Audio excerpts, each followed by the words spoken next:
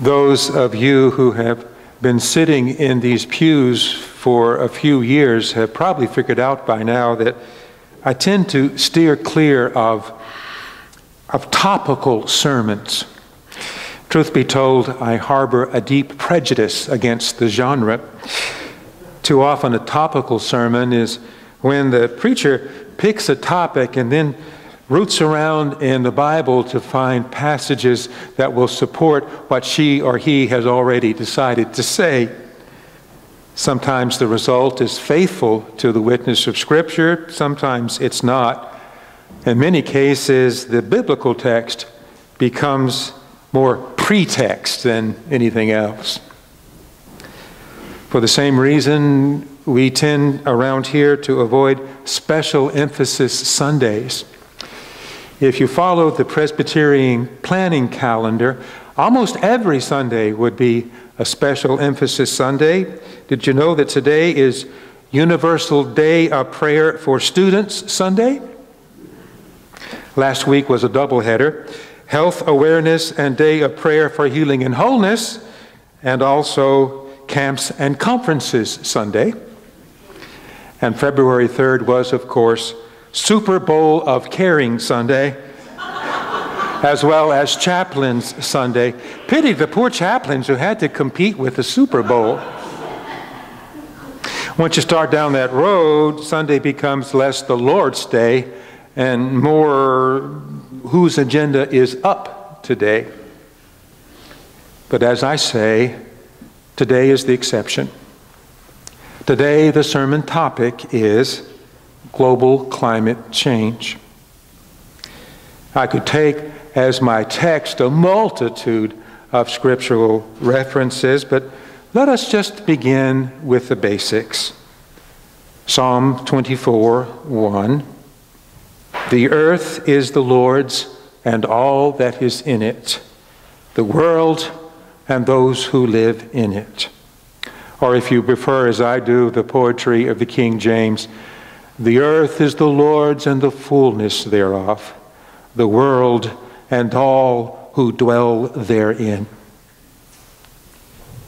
From a Christian perspective, this is where any discussion of climate change must start. The earth does not belong to us. It belongs to God and to God alone. When we humans speak of owning this or that plot of land, the coal beneath the mountain, the oil beneath the ocean, we are speaking theological nonsense. None of the creation belongs to us. Not oil, not coal, not water. Everything belongs to God, just as every breath we take comes as a gift from God. Not only that, every creature belongs to God. The microorganisms we cannot see with the naked eye, the trees and the plants, the elephant and the ant, the snail darter and the snail, they belong to God as well. All creatures of our God and King, as the hymn of St. Francis said, or as we just sang, all creatures that have breath and motion, that throng the earth, the sea, the sky, come share with me my heart's devotion. Help me to sing God's praises high.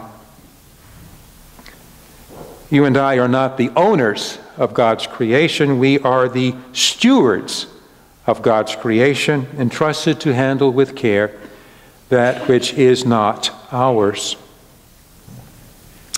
Somewhere along the line, we Christians got our divine assignment muddled.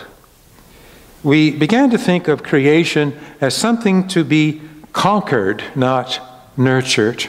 We mistook the mandate in Genesis to have dominion over the earth as a license to exploit the earth for our own purposes.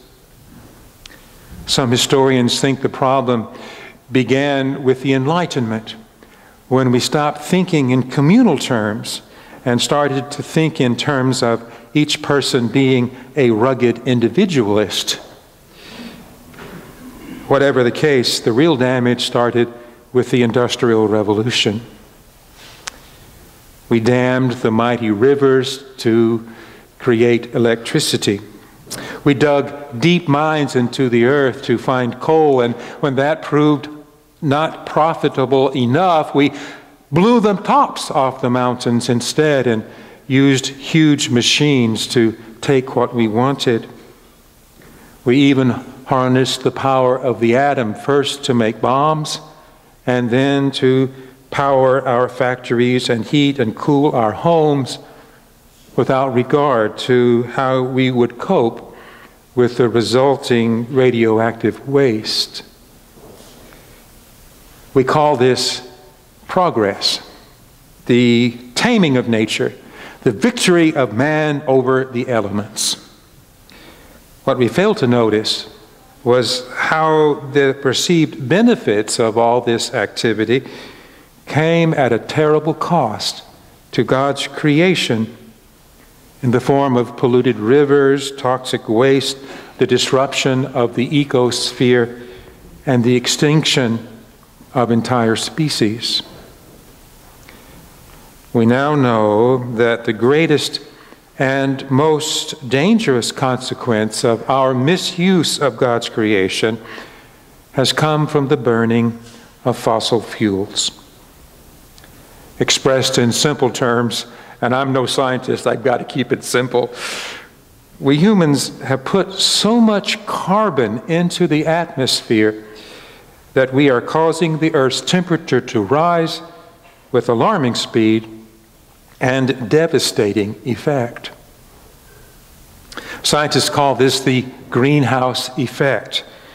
More than half of all the carbon humanity has put into the atmosphere in its entire history has been emitted in just the past 3 decades. 85% of it since the end of World War II. All that carbon is changing the Earth's climate. Seas are rising, droughts that used to go on for a year or so are lasting 3 and 4 years. The polar ice caps are melting. The glaciers are receding. Wildfires are consuming thousands more acres than in the past. What used to be a 500-year flood is occurring in places like Houston, Texas, and as we Floridians know better than anyone else, shorelines are receding and hurricanes are becoming more powerful and indescribably destructive. The consensus among scientists is overwhelming and almost unanimous. Humanity is at a crossroads. If we do not reduce our consumption of fossil fuels and find a better and less destructive way to live together on this planet, we will soon doom our children and our grandchildren to a life of unspeakable misery on a planet that will be almost unrecognizable. In biblical terms, we are selling our birthright as stewards for a mess of pottage now. We are eating sour grapes, and our children's children will have their teeth set on edge. We are robbing future generations of their rightful inheritance. We are treating as our own that which does not belong to us. It is as though the prophet Jeremiah were speaking directly to us when he warns, "Thus says the Lord, cursed are those who trust in mere mortals and make mere flesh their strength, whose hearts turn away from the Lord. They shall be like a shrub in the desert, and shall not see when relief comes. They shall live in the parched places of the wilderness, in an uninhabited salt land." 3 short years ago, many of the world's leaders took an important step toward addressing the global climate crisis when they gathered in Paris and signed and committed to cut their greenhouse gas emissions. On December 12, 2015, leaders from 196 nations adopted the Paris Climate Accord. And for that to take effect, 55 countries that produce 55% of the world's greenhouse gas emissions had to commit themselves to the agreement. Both China and the United States signed on, and on November 4, 2016, the agreement came into effect. And then came the election of 2016. On June 1st, 2017, President Trump declared his intention to withdraw from the Paris Climate Accord. That was not only a step in the wrong direction, it was proof positive that our current president cares nothing about the future of the planet. He chooses to ignore the true national crisis, indeed the global crisis that is climate change. Instead, he prefers to spend billions to build a wall on our southern border. I have bad news for Mr. Trump. A wall cannot keep the planet from growing warmer.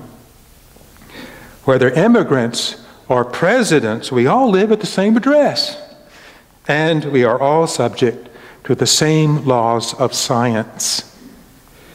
Acknowledged or not, climate change will scatter the proud in the imagination of their hearts. I am humbled and encouraged by the ways this congregation has behaved to repent and change the way we live our corporate life in the face of climate change. We were amongst the first congregations in the denomination to reduce our carbon footprint to zero. To accomplish this, we refurbished this historic sanctuary.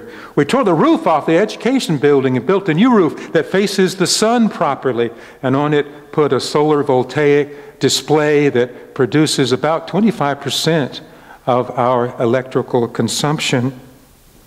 We yanked those old window units out of the windows, and we installed many split heating and air conditioning units, highly efficient.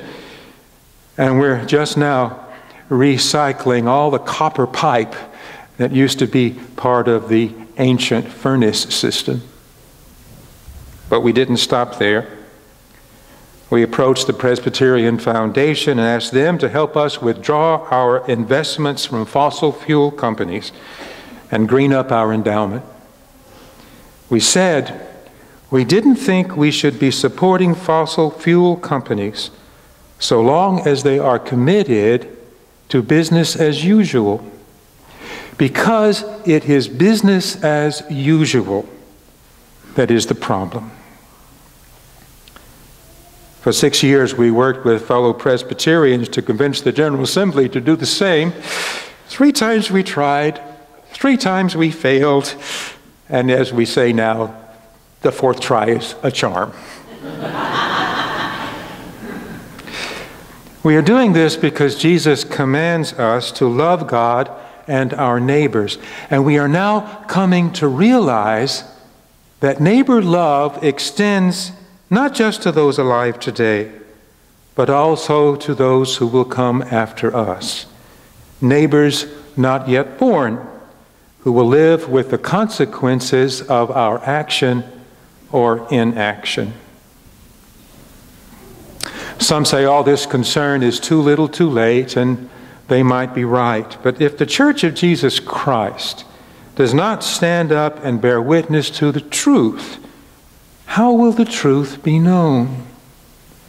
How will the truth which sets us free be itself unbound in this age of greed and fake news and the overt denial of reality?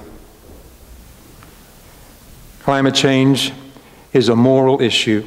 No less than slavery was a moral issue for the ancestors who slaves built this sanctuary. No less than civil rights was a moral issue for some of you who risk friendships and some of you jobs to work for racial justice. For now at least, we cannot count on moral leadership from the highest levels of our government to think beyond the profits of the next quarter. We cannot expect the wolf to guard the henhouse, but we can be the Church of Jesus Christ. We can be the called out people of God. We can live up to the example of saints who've gone before us and faced similar moral challenges. Saints like Sojourner Truth and Martin Luther King Jr., saints like C.K. Steele and R. Davis Thomas, and living saints too. Saints like Jim Antal and Bill McCubbin and Pamela McVitie. This congregation has made significant steps, and we can do more, and we will because we must. Most important of all, we must not give up hope. The God who calls us to work for climate justice is the same God revealed in Jesus Christ, whose grace sustains us in all endeavors to do God's will, and whose steadfast love endures from generation to generation. In the name of the Father, and of the Son, and of the Holy Spirit. Amen.